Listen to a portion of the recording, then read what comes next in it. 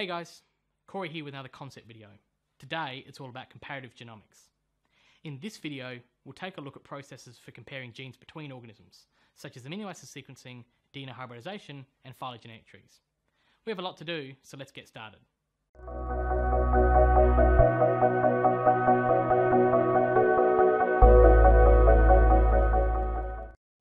Today, we're talking about comparing genes between organisms and using that information to give us indications on which species are more closely related to each other.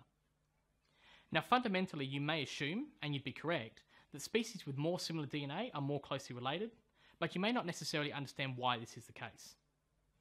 Well, the reason for this comes back to the idea that all life on Earth evolved from a common ancestor, and that over time, small mutations which gave rise to an evolutionary advantage led to the development of new species. And that over millions of years, this constant rate of mutation and birth of new species gave rise to the diversity of life we see today. Following this thought, it should make sense that species that come from common ancestors closer to the current day and are therefore more closely related should have DNA that's more similar, as their DNA has had less time for random mutations to alter.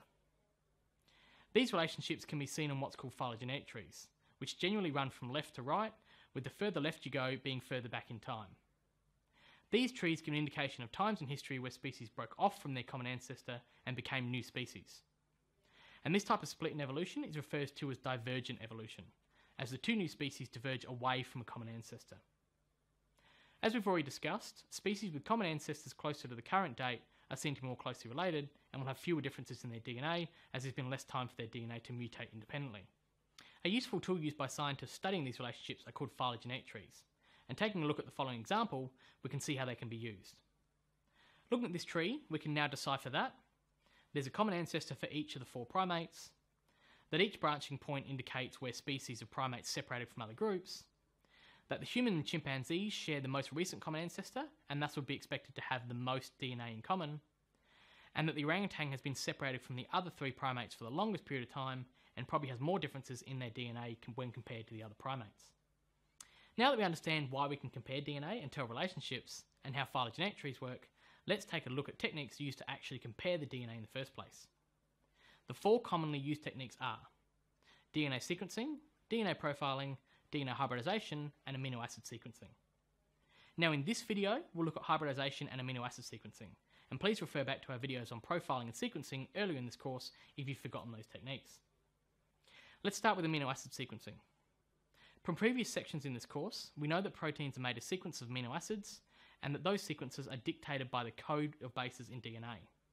So it should make logical sense that if scientists compare amino acid sequences from proteins of 2 different species, then the degree of similarity between them should correlate with the similarity in DNA sequences, and therefore show how closely related they are.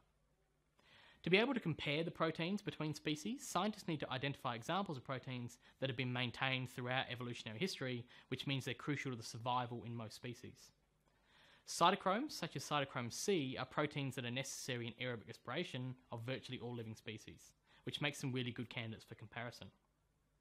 Now, this protein varies slightly from one species to another, and again, the degree of similarity indicates the closeness of the evolutionary relationship. An example of this can be seen when comparing humans with other organisms. The sequences for human and chimpanzee match in all 104 amino acid positions, whereas it differs from rabbit cytochrome C in 9 amino acids and in 45 amino acids from yeast. Let's now take a look at DNA hybridisation, which is a process that physically joins together the DNA from 2 different species and sees how well they join. The degree of binding gives a good indication of how similar the strands are, and therefore how closely related the 2 species are. The steps in this process are as follows. First, the particular gene sequence to be compared between the 2 species is isolated using gene probes and enzymes. Second, the DNA of the 2 species is heated to 95 degrees to separate the strands. Third, the strands are mixed together and allowed to cool, enabling hybrid DNA to form. Fourth, the strands are reheated to work out the melting point of the hybrid DNA. The melting point is defined as the temperature at which 50% of the DNA is single-stranded and 50% is double-stranded. Essentially, the higher the melting point, the more common the DNA must have been, as there must have been more bonding between them. So to summarise, the higher the melting point, the greater similarity between the DNA sequences, and the more likely it is that they shared a more recent common ancestor. Well, that's it for comparative genomics. I hope it helped, and as always, check back soon for more concept videos.